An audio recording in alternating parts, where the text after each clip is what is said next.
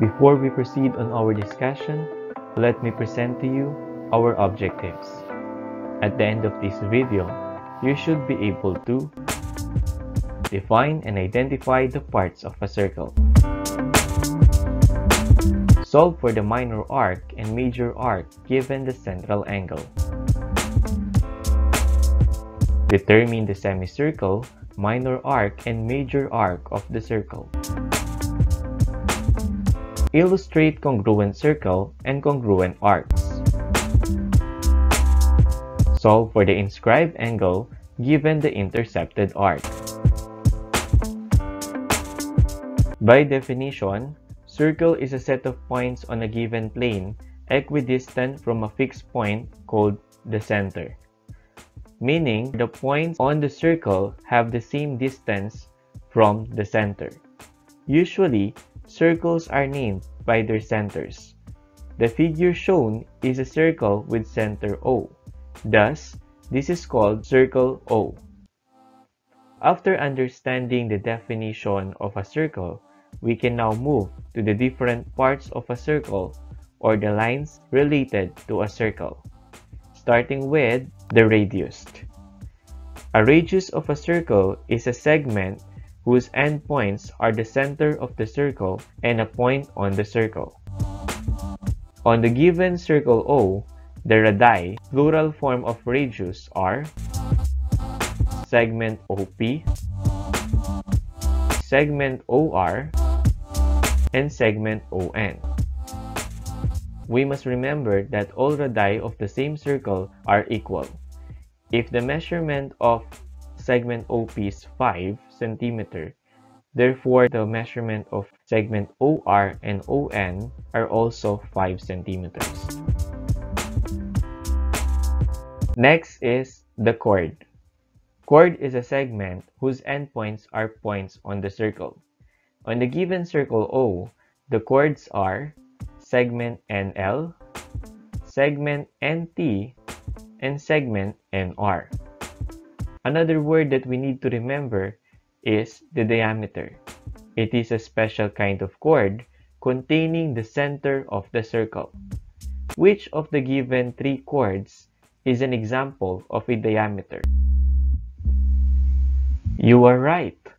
The example of the diameter is the segment NR, because this is the chord that contains the center point O.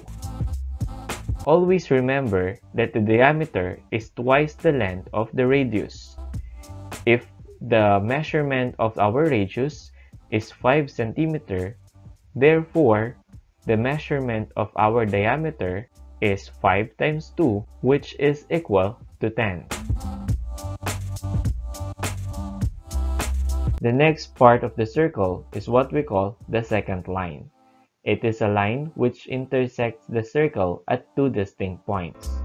On the given circle O, the second line is the line NT, wherein it touches the point N and point T of the given circle O. Aside from second line, we also have the tangent line. It is a line that intersects the circle at exactly one point. This point is called the point of tangency. On the given circle O, the tangent line is the line RS.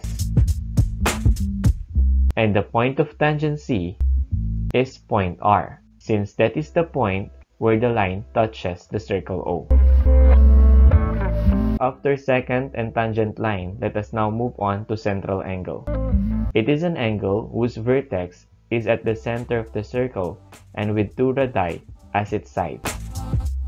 In the given circle U, the central angle is angle LUV, where it divides the circle into arcs.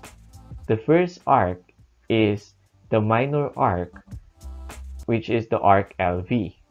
The second arc contains the point E, which is the arc LEV. Also, the sum of the measures of the central angle of a circle with no common points is 360 degrees. In the given figure, the measurement of angle 1, angle 2, angle 3, and angle 4 is equal to 360 degrees. Note that all measures of angles and arcs are in degrees. To understand more about circle, let's discover arc. Arc is a part of a circle. It can be in the form of semicircle, minor arc, or major arc. Semicircle is an arc measuring 1/2 of the circumference of a circle. It is named by using the two endpoints and other point on the arc. Example of semicircle in the given circle U are arc CLV, arc CTV, arc LOE, and arc LCE. Minor arc is an arc of a circle that measures less than a semicircle. Example of a minor arc is arc LO, arc OV, arc OVE, arc VET, arc LCT, arc VE, and arc CT. Major arc is an arc of a circle that measures greater than a semicircle. Example of major arc is arc LOT, arc OVC, arc OVL, arc VOT, and arc TEL. Let us now discover the relationship between the central angle and the arc.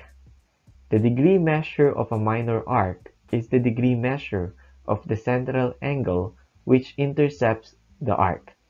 In the given example, circle E, the central angle is angle SEL, which is equal to the intercepted arc or the minor arc SL. For example, if the measurement of our angle SEL is equal to 135 degrees, therefore, the measurement of the arc SL is also equal to 135 degrees.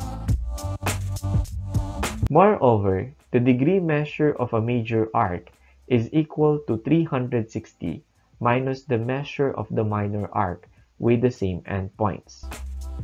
To find the measurement of the arc SFL, we need to subtract 360 degrees to the measurement of the minor arc SL, which is equal to 135 degrees. So 360 degrees minus 135 degrees will give us 225 degrees, and that is the measurement of the major arc. Let us now learn about congruent circles. These are the circles with congruent radii. In the given figure, segment LO is a radius of circle O, and segment VE is a radius of circle E. Since segment LO is equal to segment VE, they are both 7, then we can conclude that circle O is congruent to circle E. Moreover, congruent arcs are arcs of the same circle or of congruent circles with equal measures. In the given figure, arc MA is congruent to arc TH since they have the same measure. They are both 45 degrees. Also, if circle O is congruent to circle S, then we can conclude that arc MA is congruent to arc JH, and arc TH is congruent to arc JH. Let's learn about inscribed angle. It is an angle whose vertex is on the circle and whose sides contain chords of the circle. Always remember that the measure of the intercepted arc is twice the measure of the inscribed angle.